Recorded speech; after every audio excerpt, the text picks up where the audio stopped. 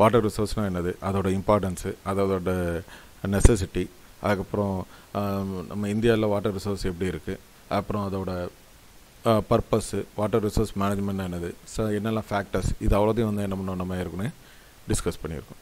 So இந்த இதில் வந்து என்ன பார்க்க போகிறோன்னா, நம்ம ஹைட்ராலஜிங்கிற டாபிக் வந்து பார்ப்போம். இந்த ஹைட்ராலஜிங்கிறது வந்து என்னென்னா, அந்த டெஃபினிஷன் போகிறதுக்கு முன்னாடி வந்து அதோட இன்ட்ரோடக்ஷன் பார்க்கலாம். எப்படின்னா, ஒரு இரிகேஷன் இன்ஜினியர் இருக்காருன்னா அவர் வந்து என்னென்னா, அந்த தண்ணி வந்து எப்படி கலெக்ஷன் பண்ணணும், எப்படி டிஸ்ட்ரிபியூஷன் பண்ணணும் இரிகேஷனுக்கு, அதை மட்டும் பார்க்குறது மட்டும் வந்து என்ன கிடையாது.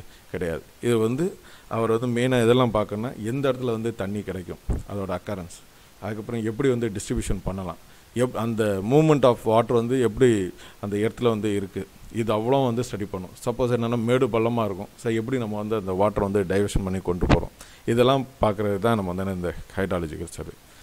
அடுத்து வந்து இதோட டெஃபினிஷன்.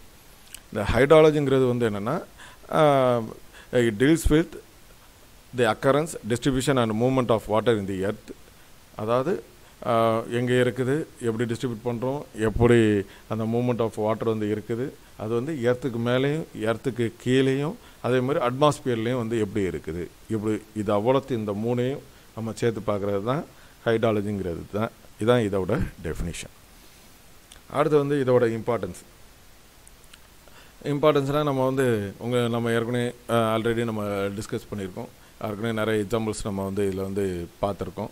இதில் என்னென்னா, ஒரு சைட்டை வந்து நம்ம வந்து பார்க்குறோன்னா, அதாவது சைட்டு பார்க்குறோன்னா எப்படின்னா, ரெயின்ஃபால் அந்த இடத்துல இருக்கும், அந்த வாட்டர் வந்து நிறைய வாட்டர் வந்து என்னதாகும் டூரிங் ரெயின்ஃபால் டைமில் வந்து போயிட்டுருக்கும். அதை எப்படி நம்ம வந்து சேவ் பண்ணலாம்னு சொல்லி பார்க்குறது தான். எப்படி நம்ம மேக்ஸிமம் சேவ் பண்ணலாம், டேம்லேயும் ரிசர்வாயர் மூலமாக வந்து என்ன பண்ணுவோம், சேவ் பண்ணுவோம். ஓகே, அதை டிஸ்ட்ரிபியூட் பண்ணுறது வந்து என்ன, சேனல் மூலமாக வந்து என்ன பண்ணுவோம், பண்ணுவோம். இதில் பார்த்தாச்சுன்னா உங்களுக்கு ரிசர்வாயர், பிரிட்ஜஸ்ஸு, ரிசர்வாயர், டேம்ஸ் எல்லாமே இருக்கும். இப்போ ரோடெல்லாம், இப்போ ஒரு பெரிய ஆறு ஓடும், அந்த ஆறை கடக்கிறதுக்கு வந்து நம்ம வந்து அதில் வந்து என்ன பண்ணியிருப்போம், நம்ம சாதாரணமாக போக முடியாது, அதனால அதில் பிரிட்ஜஸ், கல்வெர்ட்ஸ் எல்லாம் வந்து என்ன பண்ணியிருப்போம், அதை டிபெண்ட் பார்த்து சைஸத்தை பொறுத்து வந்து என்ன இருப்போம், அந்த ஸ்ட்ரக்சர்ஸ் வந்து நம்ம வந்து என்ன பண்ணியிருப்போம், கொடுத்துப்போம். அதாவது இப்போ நமக்கு வந்து தண்ணி போகுது, மழை பெஞ்சு தண்ணி போகுது, அது ஒரு கால்வாயில் போகுதுன்னா அந்த எவ்வளோ குவான்டிட்டி ஆஃப் வாட்டரை வந்து அதில் வந்து கொண்டு போக முடியுமோ அந்தளவுக்கு வந்து என்ன பண்ணுவோம், அதை வந்து டிசைன் பண்ணி எடுத்துப்போம். அது வந்து என்னது, ட்ரெயின்ஸ். ஸோ இதே மாதிரி தான் வந்து என்னென்னா, இந்த water yield from the basin அப்படின்னு சொல்லி சொல்கிறது வந்து என்னென்னா, it is necessary for the design of dams, municipal water supply, water power, river navigation etcetera. இது அவ்வளோத்தையும் உள்ள கிடைக்கும். அதாவது நம்ம அந்த தண்ணி கொண்டு வந்தது முனிசிபல் வாட்டர் சப்ளைக்கு எப்படி கொடுப்போம், ஒவ்வொரு வீட்டுக்கு வந்து கனெக்ஷன் எப்படி கொடுத்துப்போம், எந்த வேயில் கொடுத்துருக்கோம், அதுக்கப்புறம் வந்து அது மூலமாக வாட்டர் மூலமாக பவரை வந்து எப்படி கொடுத்துருக்கோம், அதுக்கப்புறம் வந்து ரிவர் நேவிகேஷன், அதோட ரூட்டை வந்து எப்படி வந்து நம்ம வந்து கொடுக்குறோம். இதெல்லாம் இந்த ஹைட்ராலஜி வந்து நமக்கு வந்து அந்த டீல் பண்ணும்போது இது அவ்வளோ நம்ம வந்து என்ன பண்ணணும், மெயின் ஃபேக்டர்ஸாக வந்து என்ன பண்ணணும் பார்க்கணும். இதுக்கப்புறம் வந்து பார்த்தாச்சுன்னா கிரவுண்ட் வாட்டர் ஸ்டடியும் அதே மாதிரி தான். எல்லா இடத்துலையும் வந்து நமக்கு தோண்டினோடனே போர் போட்டோன்னே நமக்கு வந்து என்ன கிடைக்காது, வாட்டர் வந்து கிடைக்காது. ஸோ அது வந்து எதை பொறுத்து வந்து இருக்குன்னா, அந்த சாயிலோட கெப்பாசிட்டி, அதுக்கப்புறம் வந்து அதில் எந்த அளவுக்கு ரீசார்ஜ் ஃபெசிலிட்டிஸ் இருக்குது, அது பக்கத்தில் ரிசர்வாயர்ஸ், டேம்ஸு, ஸ்ட்ரீம்ஸ் இந்த மாதிரி இருந்ததுன்னா அதோட கிரவுண்ட் வாட்டர் டேபிள் வந்து என்னதாகும், இன்க்ரீஸ் ஆகும். இல்லைன்னா வந்து என்ன இருக்கும், கிரவுண்ட் வாட்டர் டேபிள் வந்து ரொம்ப கீழே போயிடும், ரொம்ப பிலோவாக போயிடும்.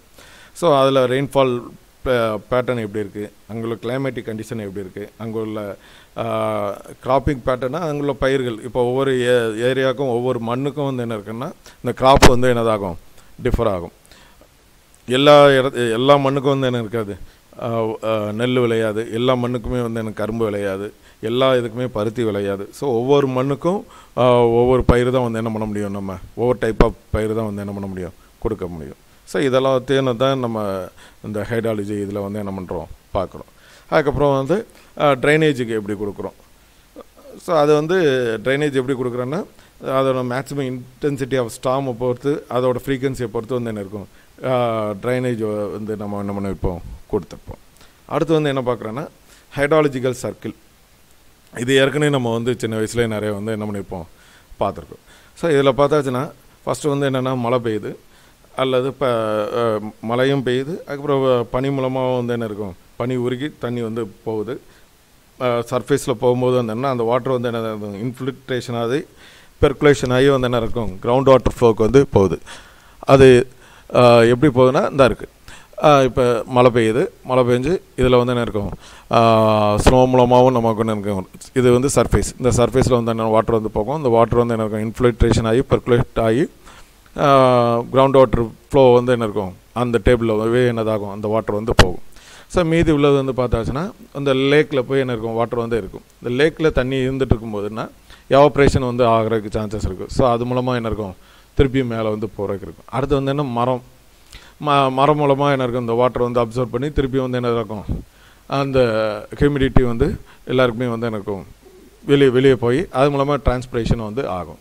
அதுக்கப்புறம் மேலே உள்ள வாட்டர் ரிவர் மூலமாக உள்ள வாட்டர், அடுத்து வந்து ரிவர் மூலமாக உள்ள வாட்டர் அது மூலமாக வந்து என்ன இருக்கும் எவாப்ரேஷன் ஆகும். அதுக்கப்புறம் வந்து ஓசன் இதெல்லாம் வந்து என்னென்னா ஓசனோட லெவல். ஸோ அது மூலமாகவும் என்ன இருக்கும் கடல்லையும் வந்து எனக்கு எவாப்ரேஷன் வந்து இருக்கும். ஸோ இந்த வாட்ரு வந்து எல்லாமே எவாப்ரேட் ஆகி திருப்பியும் வந்து என்னதாகும் நமக்கு வந்து வேப்பர் ஆகி க்ளவுடாக ஃபார்ம் பண்ணி திருப்பியும் வந்து என்னது இருக்கும் நமக்கு மழையை பெய்யும். இதான் வந்து என்னதுன்னா ஹைட்ராலிக் சர்க்கிள் அப்படின்னு சொல்லி நம்ம சொல்கிறோம். இந்த hydrological cycle is the process of transferring the moisture from the atmosphere to the earth and again back to the atmosphere by evaporating is as vapor. அதை தான் நம்ம வந்து இதில் வந்து என்ன பண்ணியிருக்கோம் ஃபுல்லாக வந்து பார்த்துருக்கோம். ரைட்டுங்களா? அடுத்தது இந்த ஹைட்ராலஜிக்கல் சைக்கிள் வந்து 3 விதமான ப்ராசஸ் இருக்குது. ஒன்று வந்து ஃபஸ்ட்டு வந்து எவாப்ரேஷன் அண்ட் டிரான்ஸ்பிரேஷன், ரெண்டாவது வந்து ப்ரெசிபிட்டேஷன், மூணாவது வந்து ரன் ஆஃப். அதாவது மேலே எவாப்ரேட் ஆகி டிரான்ஸ்பிரேஷன் அது நம்ம ஏற்கனவே இந்த ஹைட்ராலஜிக்கல் சைக்கிளில் உள்ள டயக்ராமில் பார்த்தோம். ப்ரெசிபிட்டேஷன்லாம் மழை பெய்கிறது. அடுத்து வந்து என்ன இருக்கும் திருப்பி ரன் ஆஃபில் வந்து திருப்பி வந்து என்ன இருக்கும் ஓடுற தண்ணியில் வந்து எவாப்ரேட் ஆகி டிரான்ஸ்பிரேஷன் ஆகி திருப்பி வந்து என்ன இருக்கும் அதே சைக்கிள் வந்து என்ன ஆகும் நமக்கு வந்து கண்டினியூ ஆகும். ஸோ இதில் எவாப்ரேஷன் அண்ட் டிரான்ஸ்பிரேஷன் இதை தான் ஃபஸ்ட்டு வந்து பார்க்குறோம். இது வந்து எதுலெல்லாம் இருக்குன்னா இந்த வாட்டர் வந்து எதுலேருந்துலாம் நமக்கு வந்து எவாப்ரேஷன் அண்ட் டிரான்ஸ்பிரேஷன் இருக்குன்னா சர்ஃபேஸ் ஆஃப் ஓசன் கடலில் ஆறில் குளம் குட்டை எல்லா இதுலேயுமே வந்து என்ன இருக்கும். அப்புறம் சாயிலில் உள்ள மேலே உள்ள சாயிலில் உள்ள மாய்ச்சர் கண்டன்ஸ்லேருந்து என்ன இருக்கணும் நமக்கு வந்து மேலே வந்து எவாப்ரேட் ஆகி வந்து என்ன இருக்கும் போகும். The vapors are carried over the land by air in the form of clouds. அது வந்து என்னதாக இருக்கும் அப்படி வேப்பராகி வந்து என்ன இருக்கும் க்ளவுடாக வந்து என்னதாகும் ஃபார்ம் ஆகும். அதே மாதிரி மரத்தோட இலையிலையும் அந்த பிளான்ட்டில் உள்ள இதில் உள்ள மாய்ச்சர்லேயும் தான் என்ன இருக்கும் உங்களுக்கு எவாப்ரேஷன் அண்ட் டிரான்ஸ்பிரேஷன் வந்து என்ன இருக்கும் நடக்கும். இதில் வந்து இதில் பார்த்தாச்சுன்னா ஃபஸ்ட்டு வந்து சர்ஃபேஸ் எவாப்ரேஷன், ரெண்டாவது வந்து வாட்டர் சர்ஃபேஸ் எவாப்ரேஷன், மூணாவது வந்து evaporation from plants and leaves, நாலாவது வந்து அட்மாஸ்பியரிக் எவாப்ரேஷன். இது அவ்வளோ நம்ம ஏற்கனவே வந்து என்ன பண்ணிட்டோம் பார்த்துட்டோம். அடுத்து வந்து பார்த்தாச்சுன்னா ப்ரெசிபிட்டேஷனுங்கிறது வந்து என்னென்னா மழை பெய்யுறது. அது வந்து எப்படி இருக்குன்னா லிக்விடாகவும் பெய்யலாம், ஸ்னோஃபாலும் கூட இருக்கலாம். இப்போ நம்ம சிம்லா இந்த ஏரியாலெலாம் குளுமணாலி இந்த மாதிரி ஏரியாலெலாம் பார்த்தாச்சுன்னா ஸ்னோஃபாலாக தான் விழும், பனி கட்டியாக தான் விழும். ஸோ நம்ம ஏரியாவில் வந்து என்னென்னா மழை துளியாக தான் விழும். அதான் லிக்விடு ப்ரெசிபிட்டேஷன், ஃப்ரோசன் ப்ரெசிபிட்டேஷன் அப்படின்னு சொல்லிட்டு இருக்கும். 2 டைப்பாக வந்து என்ன இருக்கும் மழை வந்து நமக்கு வந்து பெய்யும். அந்த ப்ரெசிபிட்டேஷனுங்கிறது வந்து என்னென்னா இது வந்து 2 மார்க்கில் அடிக்கடி நம்ம கேட்கக்கூடிய question. It is defined as the fall of மாய்ச்சராக தான் இருக்கும். அதான் கீழே விழும் from the atmosphere to the earth, மேலேருந்து எர்த்துக்கு வந்து என்ன இருக்கும் விழும் அட் எனி ஃபார்ம், என்ன ஃபார்ம்னாலும் இருக்கலாம். அது வந்து லிக்விடாகவும் இருக்கலாம் அல்லது ஃப்ரோசனாக கூட என்ன இருக்கலாம். அடுத்து வந்து ரன் ஆஃப். அந்த ரன் ஆஃப்ங்கிறது வந்து என்னென்னா இது வந்து என்ன போர்ஷன்னா அந்த மழை பெஞ்சு அந்த தண்ணி வந்து என்ன இருக்கும் எர்த்து சர்ஃபேஸில் வந்து ஓடக்கூடியதான் வந்து என்னது சொல்கிறோம் நம்ம ரன் ஆஃப் அப்படின்னு சொல்லி சொல்கிறோம். இதில் பார்த்தாச்சுன்னா 3 விதமாக வந்து என்ன பண்ணுறோம் கிளாஸிஃபை பண்ணுறோம். ஒன்று வந்து சர்ஃபேஸ் ரன் ஆஃப், அடுத்து வந்து என்னென்னா சப் சர்ஃபேஸ் ரன் ஆஃப், மூணாவது வந்து என்னென்னா கிரவுண்ட் வாட்டர் ஃப்ளோ.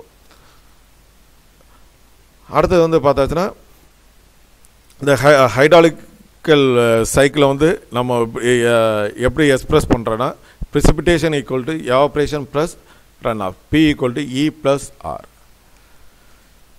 precipitation ஏற்கனவே நம்ம வந்து சொல்லிட்டோம். இது வந்து என்னென்னா fall of moisture from atmosphere to the earth surface at any form. இந்த ஃபார்மில் கூட வந்து என்ன இருக்கலாம், அதாவது லிக்விடாகவும் இருக்கலாம், இல்லைன்னா ஃப்ரோசனாக கூட என்ன பண்ணலாம் இருக்கலாம். அதை தான் இதில் வந்து திருப்பியும் வந்து என்ன பண்ணியிருக்கோம் சொல்லியிருக்கோம். அடுத்து வந்து பார்த்தாச்சுன்னா டைப்ஸ் ஆஃப் precipitation. இதில் வந்து பார்த்தாச்சுன்னா மொத்தம் 4 டைப். ஒன்று வந்து சைக்ளானிக், அடுத்து வந்து கன்வெக்டிவ், அடுத்து வந்து ஓரோகிராஃபிக், அடுத்து வந்து precipitation due to turbulent action. இதில் வந்து இதை வந்து எப்படின்னா எப்படி நமக்கு வந்து மழை பெய்யுது, வெப்பசலனம், கோடை காலத்தில் வந்து என்ன இருக்கும் வெப்பசலனம். இன்னொன்று வந்து என்னென்னா புயல் வருது, சைக்ளானிக் எஃபெக்ட் மூலம். புயல் வர்றதுக்கு முன்னாடியும் இருக்கும், புயல் வந்ததுக்கப்புறமா வந்து என்ன இருக்கும் அதோடைய எஃபெக்ட் வந்து இருக்கும். அதுக்கப்புறம் நார்மலாக வந்து என்னென்னா உங்களுக்கு க்ளவுடு ஃபார்ம் பண்ணி என்ன இருக்கும் மழை பெய்யும். ஸோ இதெல்லாம் வந்து என்னது இதோட டைப்ஸ். அப்புறம் வந்து ஃபார்ம்ஸ் ஆஃப் precipitation. மழை வந்து எப்படியெல்லாம் நமக்கு வந்து பெய்யலாம். சாரலாக பெய்யலாம், மழை துளியாக பெய்யலாம், ஹெவி ரெயினாக அடிக்கலாம், பனியாக பெய்யலாம், அடுத்தது பனி துளியாக உழலாம், பெரிய பெரிய பனிக்கட்டியாக வந்து என்ன பண்ணலாம் உழலாம். அடுத்து வந்து ஒரு மேகமூட்டமாக அப்படியே இருந்து என்ன இருக்கலாம், ஒரு மூடு பனியாக வந்து இருக்கலாம். இதுதான் இந்த டைப்பை வந்து சொல்லியிருக்கேன். ட்ரிசில், ரெயின், மூணாவது வந்து கிளேஸ், அடுத்து வந்து ஸ்லீட், அடுத்து வந்து ஸ்னோ, அடுத்து வந்து ஸ்னோ ஃப்ளேக்ஸ், அடுத்து வந்து ஹேல், டிவ், அடுத்து வந்து ஃப்ரோஸ்ட், அடுத்து ஃபாக், அடுத்து வந்து மிஸ்ட். இது எல்லாமே என்னென்னா எல்லாமே பார்த்தாச்சுன்னா இந்த 4 தான் மெயின். ஒன்று வந்து சாரல், அடுத்து வந்து மலை, அடுத்து வந்து என்னது பனி, அடுத்து வந்து மூடு பனி. இது ஒவ்வொரு சைஸஸை பொறுத்து வேரி ஆகிறது தான் இதில் வந்து என்ன பண்ணியிருக்கோம் நம்ம மென்ஷன் பண்ணியிருக்கோம். இதில் பார்த்தீங்கன்னா ஃபஸ்ட்டு வந்து மழை துளியாக இருக்குன்னா ஒரு 3-4 இது சொல்கிறேன். நீங்கள் அதை வச்சு நீங்கள் வந்து என்ன பண்ணிக்கோங்க டெவலப் பண்ணிக்கோங்க. ட்ரிசில்னா என்னது சாரல்னு பார்த்தாச்சுன்னா எவ்வளோ இருக்குன்னா இதோட இன்டென்சிட்டி லெஸ் தென் 0.01 mm இருக்கணும் பெர் ஹவருக்கு. ரெயின்னா வந்து என்னென்னா மோர் தென் 0.5 mm இருக்கும். ஸோ இதான் வந்து என்னது அந்த சைஸஸை பொறுத்து வந்து என்னதாக இருக்கும் வேரி ஆகும். ஸ்னோனா வந்து என்னென்னா அதான் பனி தான், பனி மூடு பனி எல்லாமே அந்த மாதிரி தான் இருக்கும். திக்காக இருக்கிறது, அதுக்கப்புறம் வந்து ஸ்மால் ட்ராப்பாக இருக்கலாம். ஸோ இதோட வந்து அதோட சைஸஸை பொறுத்து வந்து என்னதாகும் வேரி பண்ணுவோம் நம்ம. அடுத்து வந்து ரெயின்ஃபால். ரெயின்ஃபால்ங்கிறது வந்து என்னென்னா ரெயின்ஃபால் எப்படி பார்க்குறோன்னா இப்போ என்னென்ன ஃபார்மில் வரேன்னா மிஸ்ட்டாக இருக்கலாம், அல்லது ரெயினாக இருக்கலாம், அல்லது ஸ்னோவாக இருக்கலாம். இதெல்லாம் வந்து என்னென்னா ரெயின்ஃபாலோட வேரியஸ் ஃபார்ம்ஸ். அதாவது மழை நீராக உழலாம், பனியாக உழலாம், அல்லது மூடு பனியாக வந்து என்ன இருக்கலாம். இந்த ரெயின்ஃபாலை பொறுத்த வரைக்கும் பார்த்தாச்சுன்னா நம்ம average and normal annual rainfall அப்படி சொல்லிட்டு பார்க்குறோம். அதாவது ரெயின்ஃபாலுக்கு நம்ம வந்து ரெயின் கேஜ் வச்சு என்ன பண்ணுவோம் மெஷர் பண்ணுவோம். ஒரு 24 ஹவர்ஸுக்கு வந்து நம்ம வந்து மழையோட அளவை வச்சு நம்ம வந்து எடுத்தோம்னா அது வந்து என்னென்னா டெய்லி ரெயின்ஃபால். அதே 24 ஹவர்ஸை வந்து நம்ம வந்து 1 இயருக்கு வச்சு நம்ம வந்து எடுத்தோம்னா அது வந்து என்னென்னா ஆவரேஜ் இல்லை ஆனுவல் ரெயின்ஃபால். அதே எஸ்டிமேட்டிங் வந்து என்னென்னா 35 வருஷம், அதாவது மீன் ஆனுவல் அல்லது சீசனல் ரெயின்ஃபால் வந்து 35 அல்லது 35க்கு மேலே உள்ள வருஷத்துக்கு வந்து என்ன பண்ணியிருப்போம்னா ரெக்கார்டு அவ்வளோத்தையும் கன்சிடர் பண்ணியிருப்போம். இந்த 35 வருஷத்துக்கு நம்ம வந்து எடுக்கிறது தான் ஆவரேஜ் ரெயின்ஃபால் அப்படின்னு சொல்லிட்டு என்ன பண்ணுவோம் நம்ம சொல்லுவோம். இதை தான் this is called as the normal annual rainfall. அதாவது நமக்கு வந்து நியூஸ்லலாம் சொல்லுவாங்க, நீங்கள் வந்து கேட்டிருப்பீங்க, இந்த வருஷத்தில் நம்ம வந்து நமக்கு வழக்கமாக பெய்யக்கூடிய மழைப்பொழிவோட ரொம்ப கம்மியாக பெய்துள்ளது, அதிகமாக பெய்துள்ளதுன்னா அது எப்படி எடுத்திருப்பாங்கன்னா இந்த மாதிரி 35 வருஷத்துக்கு வந்து என்ன பண்ணியிருப்பாங்கன்னா ஆவரேஜ் பண்ணி எடுத்ததை வச்சு தான் சொல்லி என்ன பண்ணியிருப்பாங்க எடுத்திருப்பாங்க. அது எப்படின்னா இது வந்து ஆவரேஜாக இருக்குது, நார்மலாக இருக்குதுன்னு சொல்லிட்டு எப்படி நம்ம சொல்லுவோன்னா அந்த 35 வருஷத்துக்கு வந்து நம்ம எடுத்துருப்போம், ஆவரேஜ் பண்ணி எடுத்துருக்கோம்னு வச்சுக்கோங்க. ஒரு 50 சென்டிமீட்டர் ரெயின்ஃபால்னு சொல்லிட்டு நம்ம ஆவரேஜ் எடுத்துருக்காங்கன்னு வச்சுக்கோங்க. அந்த 50க்கு கம்மியாக இந்த வருஷத்தில் நமக்கு வந்து ஆவரேஜாக நமக்கு பெஞ்சிருந்ததுன்னா அது அப்படின்னா அது வந்து என்னென்னா மினிமம் ரெயின்ஃபால். 50க்கு மேலே பெஞ்சிருந்ததுன்னா ஆவரேஜாக பெஞ்சிருந்ததுன்னா அது வந்து என்னென்னா மேக்ஸிமம் ரெயின்ஃபால். இப்படி வந்து என்ன பண்ணிக்கிறோம் நம்ம சொல்லிக்கிறோம். மேக்ஸிமம் அண்ட் மினிமம் ஆனுவல் ரெயின்ஃபாலை அப்படி தான் டிஃபர் பண்ணி சொல்லுவோம். அடுத்து வந்து மெஷர்மெண்ட் ஆஃப் ரெயின்ஃபால். ரெயின்ஃபாலை எப்படி நம்ம மெஷர்மெண்ட் பண்ணுவோன்னா ரெயின் கேஜ் வச்சு என்ன பண்ணுவோம்னா மெஷர் பண்ணுவோம். அது வந்து என்னென்னா மழை பெய்கிறத வச்சு நம்ம பண்ணோம்னா ஒரு கேஜ் வச்சு என்ன பண்ணுவோம் மெஷர் பண்ணுவோம். அது வந்து நம்ம அடுத்த மாடலில் வந்து இன் டெப்த்தாக வந்து என்ன பண்ண போகிறோம் பார்க்க போகிறோம். சேம் புக்கு தான் ரெஃபரன்ஸுக்கு நீங்கள் வந்து பார்க்க போகிறீங்க.